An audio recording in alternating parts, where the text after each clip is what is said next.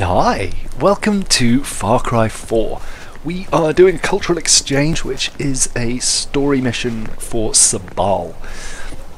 This follows on from the Balance of Power mission. It's the first time I've really picked up the story since cleaning out the southern Kyrat of bell towers and outposts, so I figured it was about time I plodded on. Anyway, Sabal is in a skit.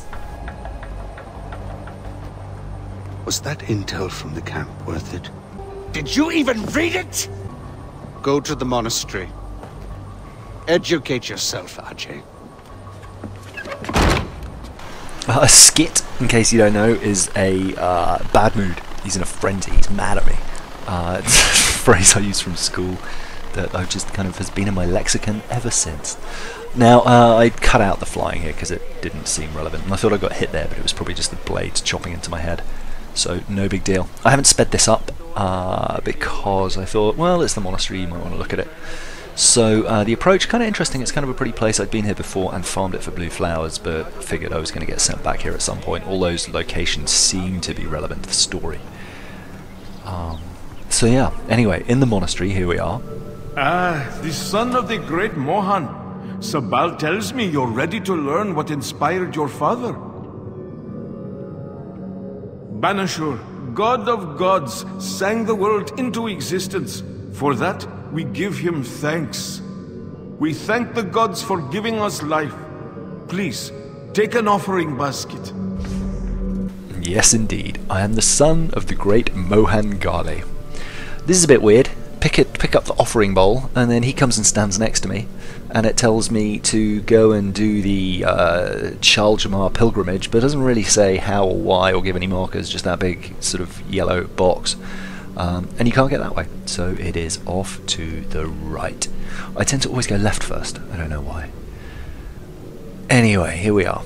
This is a Karma event, I guess. If you haven't explored Karma yet, this is kind of what explains it to you, and it gives really weird amounts of Karma for doing stuff, but it gives a lot too. Like for lighting that, 52. That seems like a strange amount of Karma points for an award. 50 I could understand, 100, 75, yes, 52? Weird. Anyway, lit a candle, spun a bell, Manny wheel thing. I want the knife, and mana level 5, that's a Karma level 5, that's quite good. Only half a level to go until I can unlock the shredder, and I'll be back in happy territory. I think there's 104 for chucking some phosphorus onto that. 157, see? Weird. And then lighting some incense. Life is tenuous and fleeting as a wisp of sweet-smelling smoke. The incense represents our mortality. Does it now? Okay, that's good to know.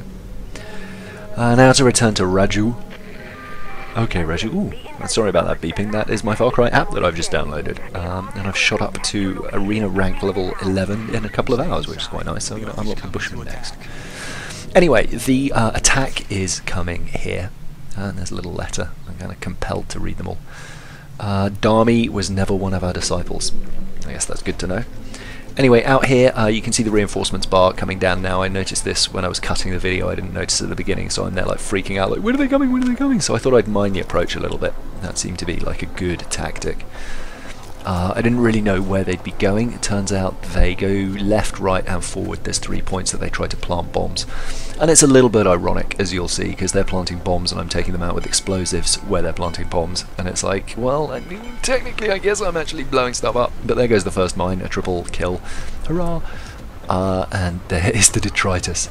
There's a dude there who I comprehensively missed. Quite why I switched weapon here, I don't know. I should have just chucked another grenade at him. And then I freak out a bit because I'm like, oh god, I haven't got anything I can use. So I pull out the sniper rifle and he ducks and I miss. Oh no, I just miss because I panic fire. He ducks and I miss.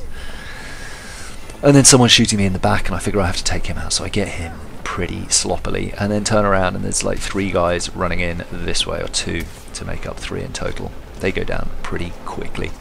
And then you'll see that timers appear where they're setting bombs, so you basically have to race between these timers and take stuff out. It's kind of a fun mission. I don't mind capture the flag, not capture the flag, but sort of king of the hill type affair. It's panic fire. I'm really bad with stuff with only a couple of shells, I guess, for a shotgun. I'm like, oh god, fire, now I'm going to spend an hour reloading, oh what's going on? but got him. The elephant gun is stupidly overpowered, so as long as you're shooting in roughly the right direction, you're in good shape. There's another multi-kill, but it also set off the ammo dump, which is not ideal, and there's a helicopter coming in. I couldn't really decide what to do about that. I figured the grenade launcher, but then shot over, and then I'm like, well, actually, if I shoot there, surely I'm just going to be taking out the civilians. But didn't lose any karma for killing civilians, so presumably they survived. I don't know. Felt a bit bad, but given that they weren't dying. Up here, this is the moment I should have stopped, because I got plenty of time and just chucked a couple of grenades at the helicopter, but instead it turns around and disappears. There's a dude there, was a dude there, he's now dead. And now there's a guy over to there, he's coming up.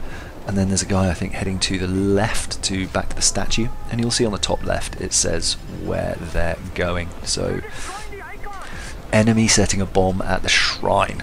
So that's straight ahead. And this zip line I didn't notice. I thought I was going to fall and die, or I'd activated the wingsuit and then I clipped on, so I was quite happy about that. But you'll see here, like, this guy's setting a bomb here, and I missed with the grenade, and I'm technically just blowing the place up worse than he would with these grenades, but I'll take it. And it begs the question that if I can chuck grenades in there, massive explosives, and it doesn't do any damage, why are we that worried about a bomb? But let's not take it too literally. It's just a bit of fun. There's a guy up at the monastery door as well, but I'm not too fussed about him. I figured the mines would probably run out, so I wanted to put some C4 up here because there's some guys and some cars, and I figured it was an easy multi-kill. So skaboosh, skaboosh. There we go, 4 kills there. And I think that's pretty much the end of them. All we've got now are some people left in the area. I put one more C4 up there just in case.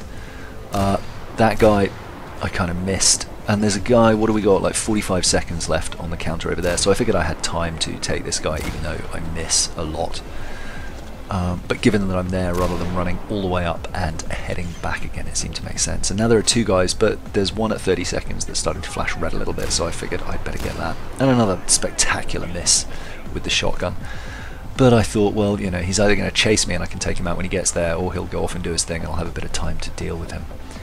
And sure enough, this guy 20 seconds, but I'm fine. I've got 2 shells chambered, and so that's not going to be too much trouble. And someone dealt with the guy at the door. There are some guards around, so it looks like they'll kill occasionally. And that wingsuit prompt, ugh. I very nearly clicked it, but decided against it at the last minute, based on the doll mission from earlier, where I wingsuited headfirst into a tree and died, which wasn't much fun. Anyway, that guy, one in the back, and he is down, and I think that's all of them. So yeah, return to Raju. Okay, Raju, don't worry, we're coming at high speed. You Hi, Raju. saved us. You are your father's son, Ashe. Thank you, Ashe. Thank you. That's okay, Raju. That's a cultural exchange complete. And then Amita comes in with Amita Maid. Lovely Rita, Amita Maid. Comes in here. There's a thing that pops up about karma, so presumably if you're doing this as part of the story, this is more or less the first time you've encountered karma, but obviously I've been running around all over the map, and so I've dealt with it quite a lot. Now these 2 missions have popped up. The syringe mission is really weird. I did that first. That's going to lead us up the Himalayas, where we're going to need oxygen masks. And there's Amita. I will see the importance of good intel. If you hadn't secured that map, we never would have stopped this in time. Good work, Ajay. Thanks, Amita. I always wanted your approval, and now I feel better. There's a Longinus quest as well. So that unlocks a skill as well. I can't remember which one, but we've got those 2 things down at the bottom, and I figured I would go and investigate them. The syringe quest is weird, though. I mean, I'll talk about it more during the thing, but it's like, you got to go and get a syringe, and then you don't actually have a syringe. And she's like, hang on to it. Make the most of it. Tell people about it when you have done. And I'm like, okay, that's why, okay. Sure, honey, sure. But you'll see. Anyway, on the left is killing dolls for a hunting control mission. That was kind of fun. Grenading dogs. And on the right is the syringe mission I mentioned earlier, where we go up into the Himalayas and meet snow leopards, at least for me, for the first time. I've done a bit of searching, and it seems as soon as you hit the North Island you'll meet lots of snow leopards. But you will see here. Anyway, I will see you in the next mission. Bye!